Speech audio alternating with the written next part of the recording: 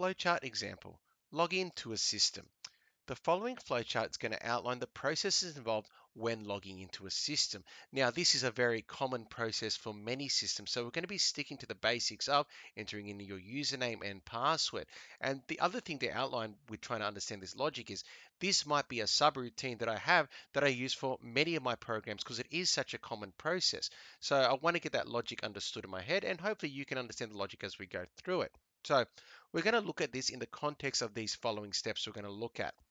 So firstly, it needs to be able to allow the user to enter in their login and password. Now the colors that I'm using are by design in that I've written in blue, and that's to reflect that this is an user input, which means it's going to use the input output symbol, the parallelogram, okay, in order to get the user input of their login and password. Secondly, the system needs to verify that the entered login and password is correct.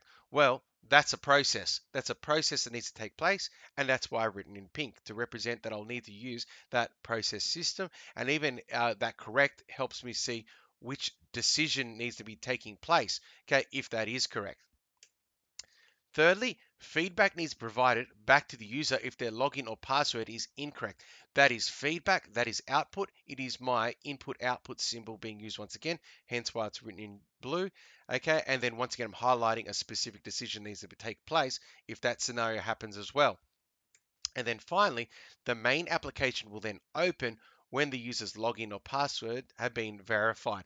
Okay, and so we're saying that provided everything is okay, the process that will take place will be open a program. And as I said, that could be very general in my flowchart because I might be using subroutine for many programs that I make. All right, so the application will open at this point. So let's start creating this flowchart now. And as we always start off with, I've got my terminator of beginning my flowchart. From here then, I need to get the user login. I'm using the variable user log, and that's what will be recorded as when my user logs into the system.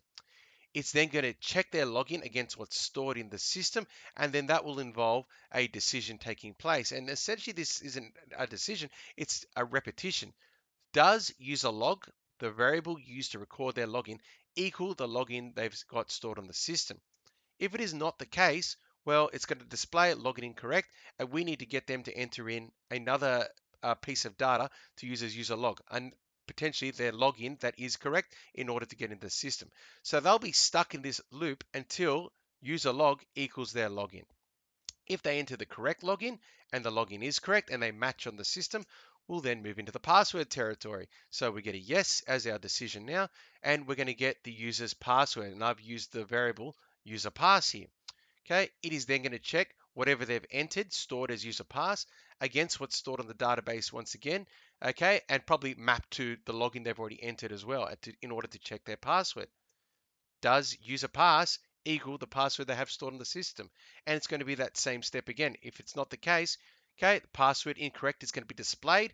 It's going to be a feedback, once again, that output back to the user and prompting them to enter in another password that hopefully is correct. If they do get the password correct, then they're going to essentially be allowed into the program. And I've got it as set as a sub program there because I haven't really defined what program is opening, and it might be a script I'm using for multiple programs. But essentially, the program can open now. Okay, they now have access to the system. And that will then finish off this flowchart there. Okay, they've got into the program. I'm happy with that. So I hope this video is giving you an understanding, a very basic understanding of the logic behind logging into the system.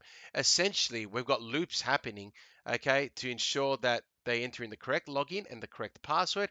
If they don't do it for either, they get a message displayed back to them as the user, okay, prompting them to enter in their login or password again. Okay, I've set up my variables too that I'm using for login and password, okay, and you can see that it's checking them against the system, okay, against pretty much another variable of login and password to see that it is correct, okay, against each other, and that's how they proceed through the system in order to open up the application. So I hope this has given you a basic understanding of the symbols once again, and also how planning in its initial stage, highlighting keywords, helps you identify what symbols to use when creating your flowchart.